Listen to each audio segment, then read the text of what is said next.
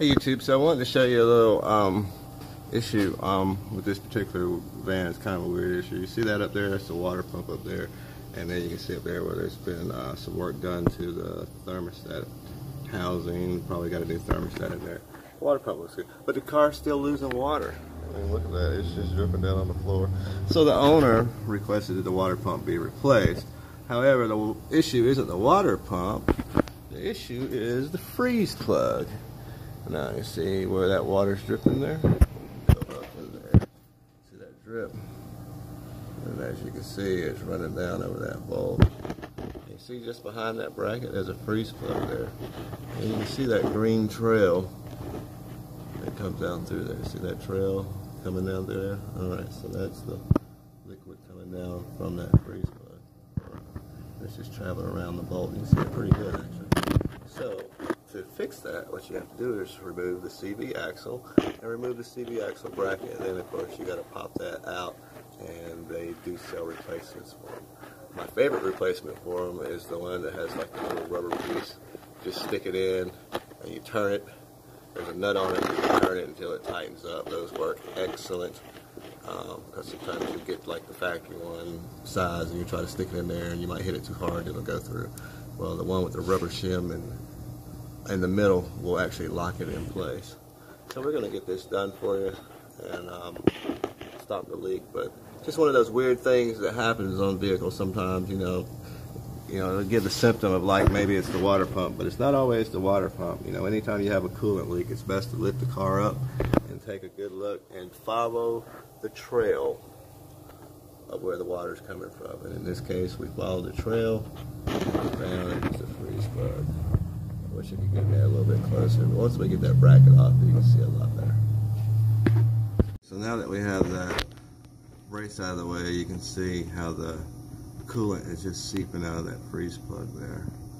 So what we're going to do now, they've already replaced this one, somebody's replaced that one. But on this one, I'm actually going to use the screw-in type freeze plug. We're going to get the chisel and knock that one out, get the size, and then I'll show you the screw. It makes it a lot easier when installing that.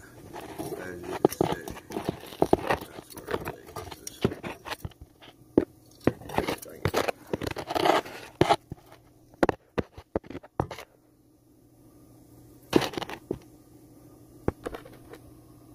There we go. There's a closer look at that freeze plug there. You see how the coolant is seeping out.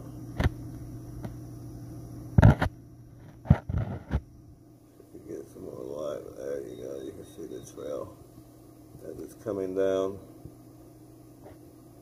from there on the side, and then of course seeping out.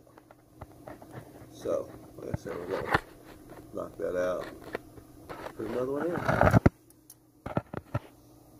Of course, after taking everything out, to make this job a little easier, we've got the motor supported, because once you take that motor support out and the frame and the bracket, then you have nothing really holding the motor on that side, and you don't want it to fall out on you, so you do need to have some type of support there. Alright, so now we have the new freeze plug in here. I was going to use a little rubber plug, but because that's behind the cylinder, there wasn't enough space there, so we just went ahead and tapped that on in and did the new freeze plug that way. Someone did this freeze plug here, and you'll notice this freeze plug in here is recessed a lot more than this freeze plug there. So someone drove that in a little too deep, and that's why they have a silicone around there.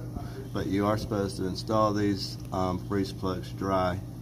Basically they press in and you just tap them in with, you know, a punch and a hammer if needed, but don't push too hard or they'll go right on through. Alright, other than that, that's all I had for today. Have a great day. If you have any questions or comments, post, chat. We will put this thing back together and get to our next project.